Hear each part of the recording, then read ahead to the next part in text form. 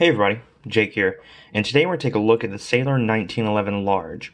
This is a North American exclusive. It is the Royal Tangerine color, but this should apply to all 1911 Large pens by Sailor. This is kind of a staple in Sailor's line. Their 1911s, the normal size, are a little bit smaller. The Large, I don't think I could get much smaller than this and still enjoy the pen, so this is the one I picked up. But we'll go ahead and jump into it, take a look at what I like about it, what I'm a bit more neutral towards, what I dislike, give you a writing comparison, or a writing sample, and then I'll give you my conclusion. There's a lot of things I like about this pen, but the things I don't like are very, very strong. So let's go ahead and get into it. So we're going to do size comparisons a little different today. I'm just going to kind of, instead of splitting it into clips, I'm just going to do it all in one. So here we have the Sailor 1911 Large. We have the Platinum 3776 Century, the Pilot Vanishing Point, and the Lamy 2000. Now, I picked all these pens for a very good reason. Depending on where you get this, it's in a very similar price range to a lot of these. So I figured that was a good, starting point. And they're very similar in size. Especially these two here. So you can see the 3776 is just a tad bit shorter. But where it really matches up a lot is in the cap. The body of the Sailor is just a little bit longer. But the cap's about the same length. The Pilot is a little tiny bit, maybe a little bit longer, and the Lamy 2000 is a tiny bit shorter, mainly because of the flat ends there. So we're going to check out uncapped comparison. Sailor here. I'll reorganize these for y'all and just, yeah, I guess I'll go and pop the nib on that one. Go ahead and reorganize these.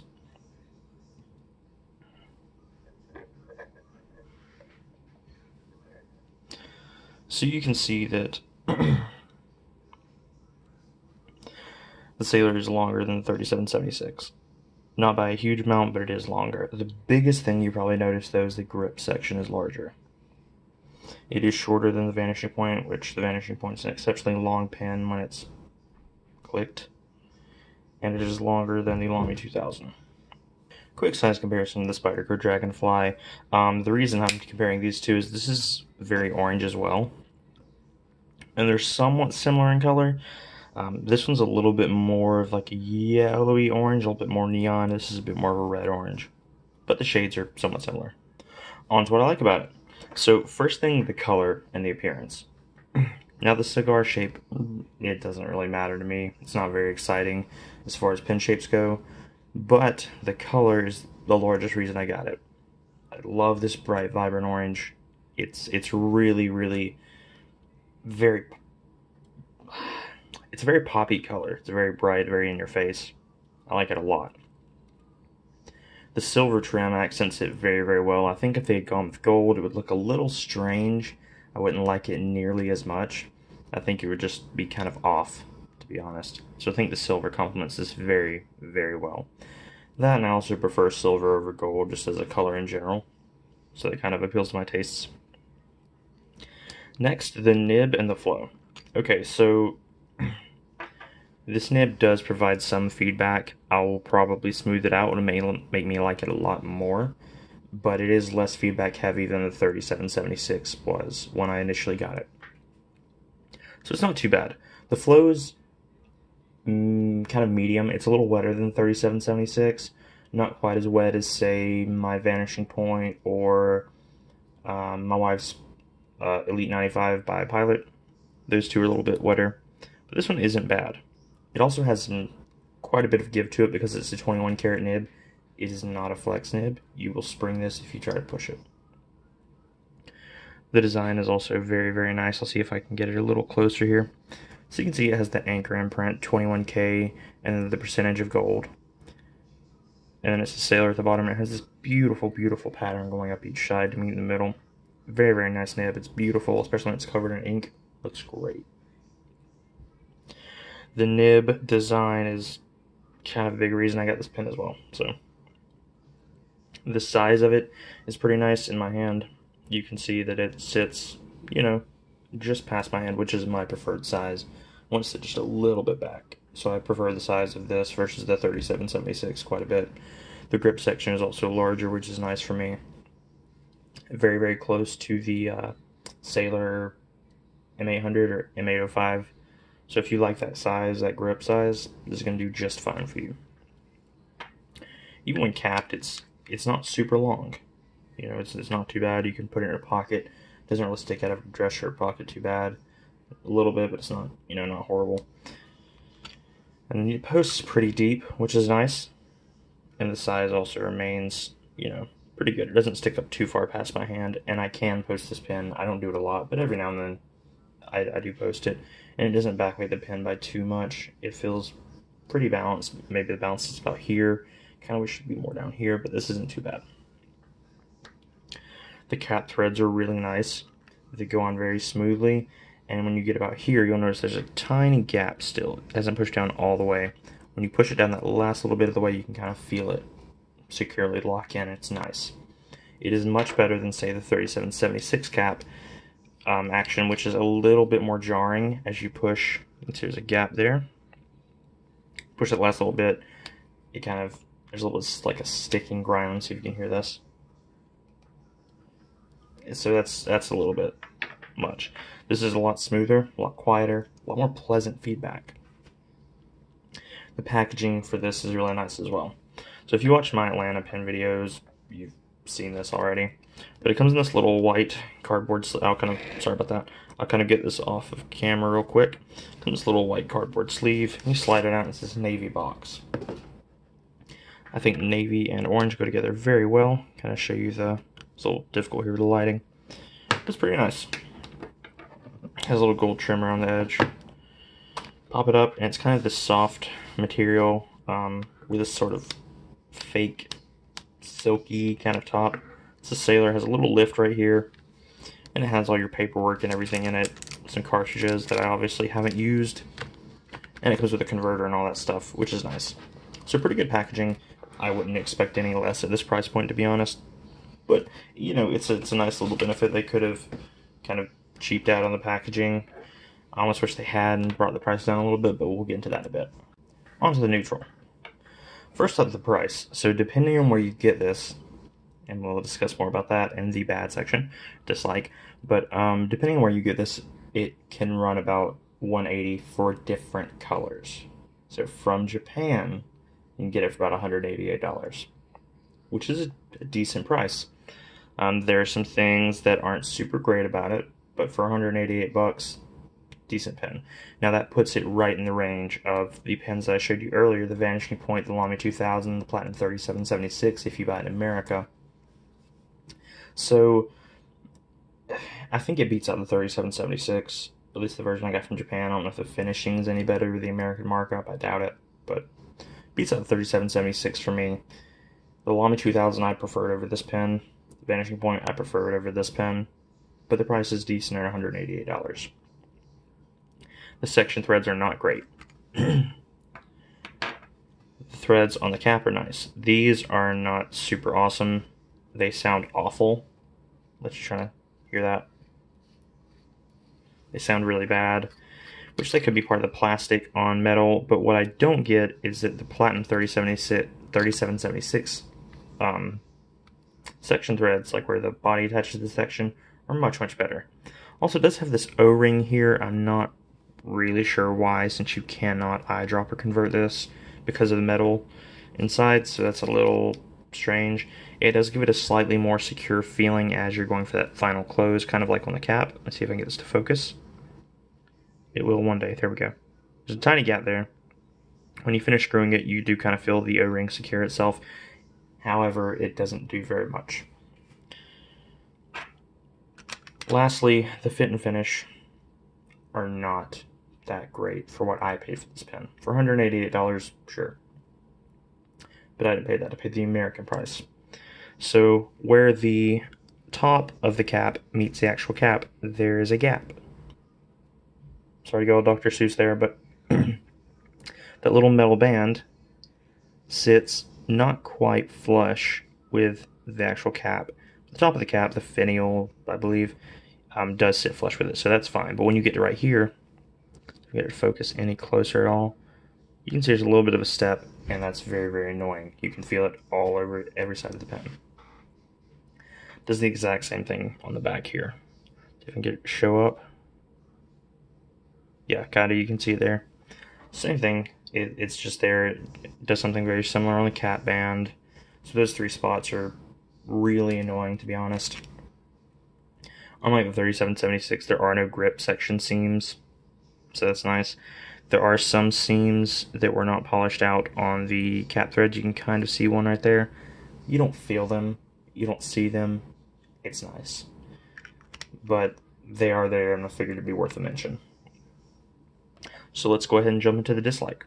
First thing in the dislike section, the price. I know you're like, oh no, Jake, you just mentioned the price in neutral. You said it wasn't too bad. It's $188. Da, da, da. Okay, so that's the price from Japan.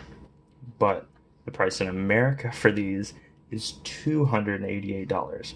There's a $100 markup, and I have no idea why. I understand there are some import fees and stuff like that, but come on.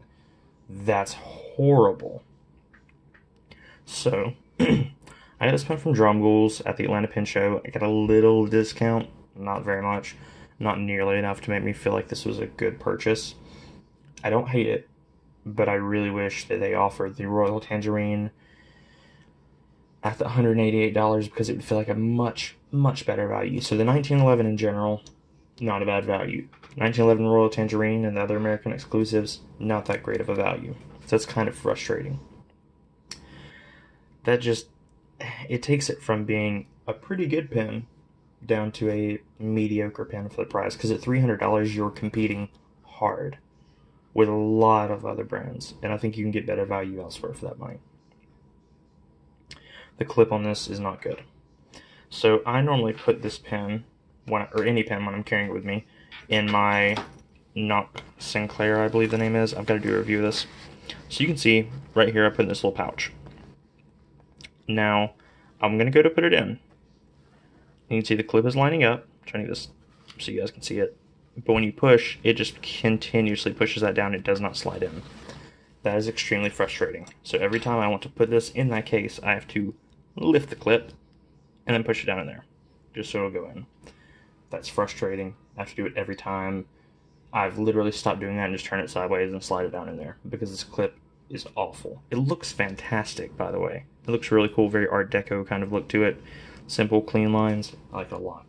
But it sucks.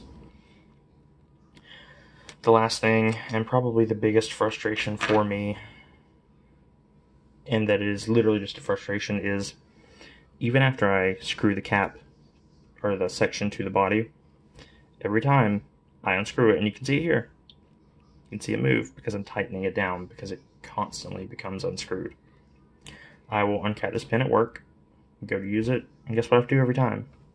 This, I have to just, every single time, because it becomes unscrewed. That is infuriating, and I don't know why it does it, and I want it to stop, because I can feel it as I'm writing with it. If I don't do that, I can feel it kind of rocking back and forth. And I think it's because of those awful, awful section threads, but that just drives me insane. Onto the writing sample. So we have the Sailor 1911 large. I really hope I spelled Tangerine right. Royal Tangerine. I'm pretty certain that's how it's spelled. It just feels too easy to me. I don't know. The nibs, again, pretty good. Decent kind of medium wetness flow. I've had it inked up with Diamine and Lamy ink so far, both of which are kind of middling inks. The Lamy's maybe a little bit drier, but they perform very well. So I'm going to go ahead and do just a line size comparison here. This is a medium nib, by the way. This is a hard medium, which I can show you right here. You can kind of see on the side there that HM. That's where Sailor marks their nib sizes. I don't know why, but it's not bad. It keeps the top from getting any more cluttered than it already is.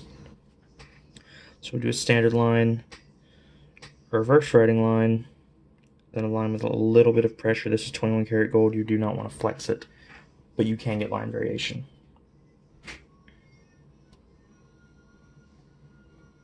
Do not push this nib. You will spring it. If you spring this nib, do not get mad at me because you sprung it because you were an idiot. Don't push this nib. It is 21 karat gold. You can probably get a lot more variation than that out of it, but you will spring it and you'll be mad because these are expensive. I don't even think Sailor offers replacement nibs for this. And at this price, I'm scared to try to remove it. So, the ink, by the way, is Lamy Vibrant Pink. That is awful. It's fine. But it writes pretty well. Very reliable. The flow is nice. I haven't had any hard starts or stops or anything like that. The pen seems to seal up very well. And it writes pretty good. So no really complaints on the writing performance, apart from that slight bit of feedback that I'll probably work out. But if you like that little bit of sort of lead pencil-like feedback, you know, you might like this pen. In conclusion, this is a pretty decent pen. That's about the best recommendation I can give it.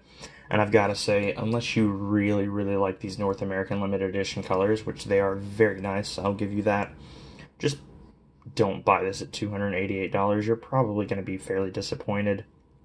It's not a bad pen. The smaller sizes are cheaper by quite a bit. So if you are okay with smaller pens, maybe go a little bit smaller, save you some money. Won't be that bad of a purchase at that point, if the fit and finish are about the same.